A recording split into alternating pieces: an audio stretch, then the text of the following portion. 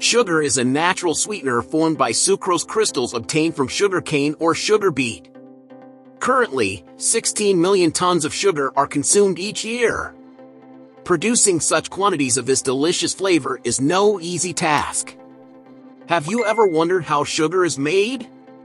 We visited a sugar factory to discover how sugar is made from sugarcane.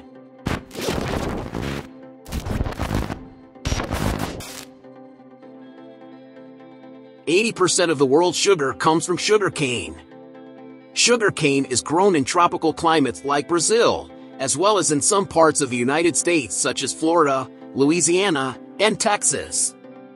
Sunny weather is ideal for cultivating sugarcane, which is grown in fields of up to 350,000 square meters. Sugar is produced in the leaves of the sugarcane plant through photosynthesis and stored as a sweet juice in the sugarcane stalks. Once it has fully grown, it is harvested and transported to a sugar factory for processing. A regular lawnmower serves us for work on this scale. Fortunately, they have the most efficient machines on the market. This multi-purpose harvester collects the crop, its rotating blades cut and chop the 3-meter-high canes, while the foliage is expelled back to the field. The harvester cuts the upper green leaves of the plants. The robust sugarcane is pushed forward by the knockdown roller and cut above the roots by 2 large base cutters. The stalks are fed into the casing and cut to a length of 20 centimeters, while the leaves are separated by 2 blowers. The machine harvests 60,000 square meters of sugarcane in a day. It clears the land for the next harvest and provides free food for the local wildlife. The problem for the workers is that they are in the middle of hurricane season. Strong winds can destroy the crop in one night before the workday ends. They have to sharpen the blades and harvest as much cane as possible. The machine passes over the crops and deposits the pieces of cane into an attached trailer. Each sugar mill collects 3 million tons per year. The harvested sugarcane stalks are mechanically loaded onto trucks and taken to the factories for transformation into sugar. The trucks transport 23,000 kilograms of sugarcane daily to the factory. The American company Sugar Refining Group is headquartered in South Florida. The research and development director oversees the transformation of sugarcane into white and pure sugar. The process begins when they empty the trucks onto a large conveyor belt. The problem is that sucrose concentrates inside the cane logs. The first phase involves chopping the cane into small pieces of about 15 centimeters and then passing them through a series of mills that move the sugary solution in a sugar mill. There are more moving parts than in most industrial facilities.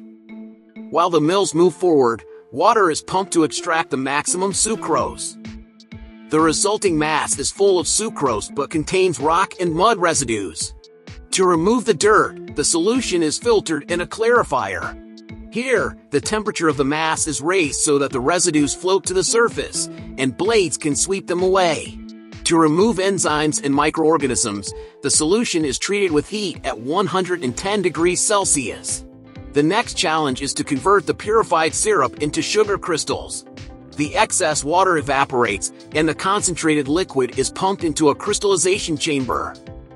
Small sugar seeds are added, and the sucrose solution adheres to them to create sugar crystals. But these sugar crystals mix with molasses, a product that gives its color to brown sugar and rum. To separate the two products, the sticky solution passes through a centrifuge at 1,200 revolutions per minute. The centrifuge filters the liquid through small holes in its drum, where the larger crystals get trapped. They pump the molasses into 11.4 million-liter tanks. Large warehouses are needed to store all this sugar. 2 warehouses with a capacity of 163,000 tons of sugar. They produce 40% of the total refined sugar in the United States.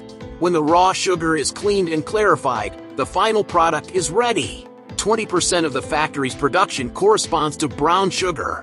They produce sugar for any type of use, whether industrial, domestic, for sale, or for restaurants. They package sugar in packets for hotels and restaurants. The ingenious device fills 2,500 packets per minute without spilling a grain. Once in the box, they receive an energetic massage to accommodate them properly. In the end, A robotic arm stacks the sugar into 56-box bundles. An automated machine seals the bundles with cellophane, ready to travel around the world. If you want to know how McDonald's burgers are made, you have the link in the description, and in the first comment, give the video a like if you liked it and share it with someone else who might be interested. Also, subscribe to this channel by activating notifications to keep learning.